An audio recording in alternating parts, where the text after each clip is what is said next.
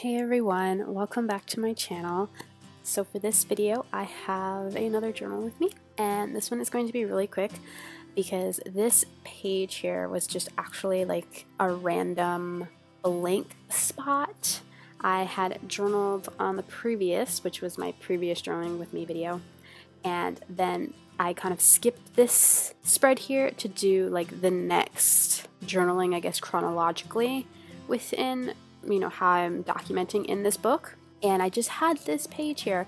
It was, one side had this green embossed paper and then the other side is beautiful wallpaper, and I kind of didn't want to cover any of it up like I would do if I was gonna like document something. And so what I've decided to do is create a little collage piece on the green embossed paper and basically leave the wallpaper as is.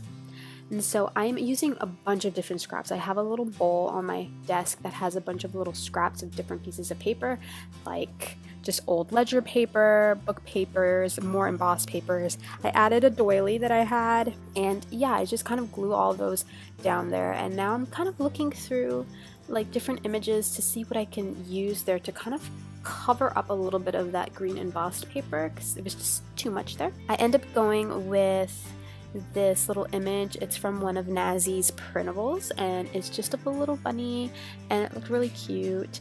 And I think the quote says she loved the soul of animals and flowers or something like that, but it matched really well, and I just needed to fill that spot there.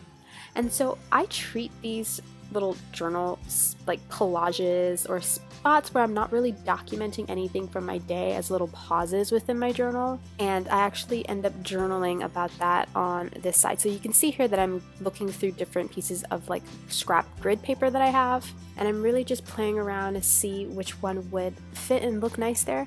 I go back and forth between a couple of them, but I end up settling on the longer, thinner one. And what I do is I distress it a little bit, like distress the edges with my scissors and just glue it in that spot. Because I really didn't want to cover up the wallpaper, but at the same time I wanted something there, like a little journaling spot or something. And so that's what I end up doing with this little piece of paper there, and I just kind of glue it down.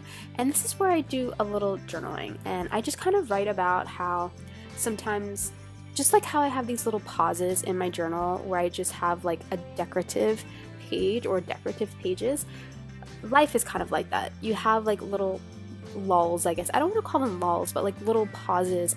And even if they're like unexpected pauses or like times of rest that you didn't really intend on taking, I hope that makes sense. I mean, I was just thinking about how, I'm kind of forced to kind of pause now sort of my routine in terms of my creativity because I'm transitioning, to kind of working full-time, and it's been a struggle for me.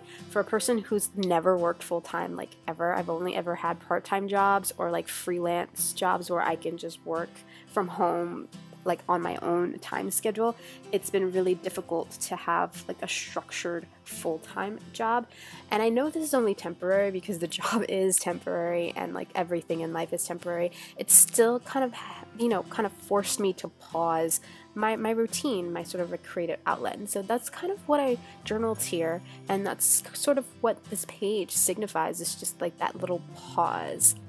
And yeah, I just wanted to have that here in my little summer stories book because I was really hoping to have this filled up with a bunch of fun summer things, but alas, I'm in work all the time.